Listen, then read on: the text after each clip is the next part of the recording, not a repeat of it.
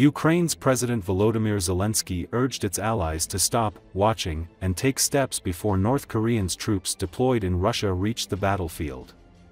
Zelensky raised the prospect of a preemptive Ukrainian strike on camps where the North Korean troops are being trained, and said Kyiv knows their location. But he said Ukraine can't do it without permission from allies to use Western-made long-range weapons to hit targets deep inside Russia. But instead, America is watching, Britain is watching, Germany is watching. Everyone is just waiting for the North Korean military to start attacking Ukrainians as well, Zelensky said in a post late Friday on the Telegram messaging app. The Biden administration said Thursday that some 8,000 North Korean soldiers are now in Russia's Kursk region near Ukraine's border and are preparing to help the Kremlin fight against Ukrainian troops in the coming days.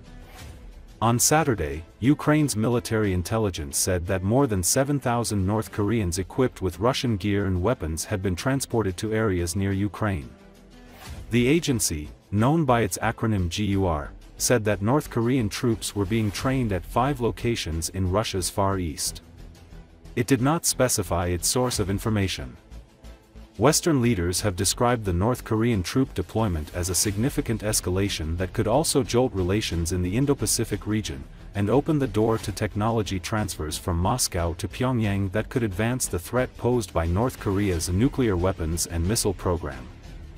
North Korean Foreign Minister Cho Sun-hui met with her Russian counterpart in Moscow on Friday. Ukrainian leaders have repeatedly said they need permission to use Western weapons to strike arms depots, airfields and military bases far from the border to motivate Russia to seek peace. In response, U.S. defense officials have argued that the missiles are limited in number, and that Ukraine is already using its own long-range drones to hit targets farther into Russia. Moscow has also consistently signaled that it would view any such strikes as a major escalation. President Vladimir Putin warned on September 12 that Russia would be at war with the US and NATO states if they approve them.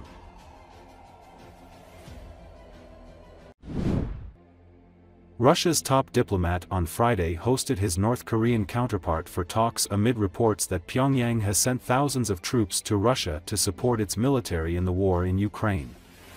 Foreign Minister Cho Sun-hui's visit to Moscow and her meeting with Russia's Foreign Minister Sergei Lavrov came on the heels of the Pentagon's statement that North Korea has deployed about 10,000 troops to Russia to fight against Ukraine within the next several weeks. Western leaders have described the North Korean troop deployment as a significant escalation that could also jolt relations in the Indo-Pacific region. Neither Moscow nor Pyongyang have specified the agenda for Cho's talks in Moscow, but in a closed-door hearing at South Korea's parliament, the South Spy Agency said Cho may be involved in high-level discussions on sending additional troops to Russia and negotiating what the North would get in return.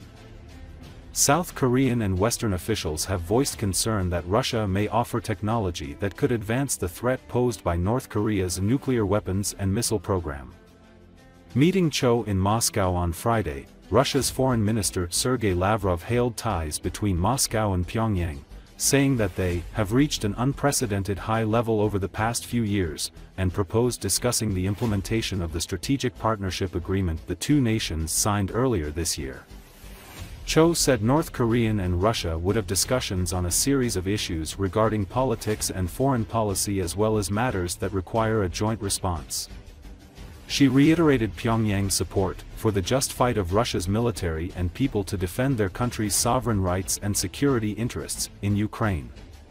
Moscow and Pyongyang have responded vaguely to South Korean and Western claims of the North Korean troop deployment to Russia, emphasizing that their military cooperation conforms with international law, without directly admitting the presence of the North's forces in Russia.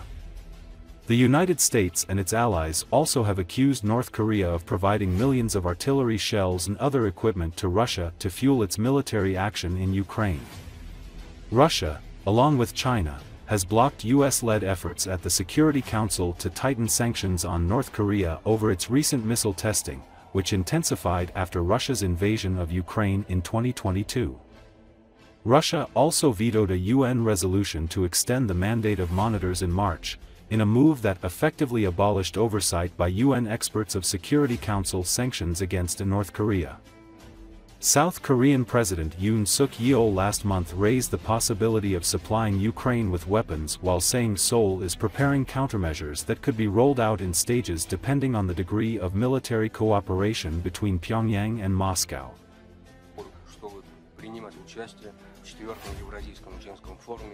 경야는 김정은 국무위원장 동지께서는 어제 우리 국가의 안전 상황과 가중되는 전망적인 위협과 도전들은 우리로 하여금 현대적인 전략 공격 무력을 계속 강화해 나가며 핵 대응 태세를 더욱 완벽하게 갖출 것을 요구하고 있다고 하시면서 조선민주주의 인민공화국은 핵 무력 강화 노선을 절대로 바꾸지 않을 것임을 확언하셨습니다. 경야는 김정은 국무위원장 동지께서는 대우크라이나 특수군사작전이 개시된 첫 시기부터 군국의 눈치도 보지 않고 나라의 주권적 권리와 안전이익을 소화하기 위한 러시아 군대와 이민희 정의 성전을 일관하게 강력히 지지 성원하도록 지시하셨습니다.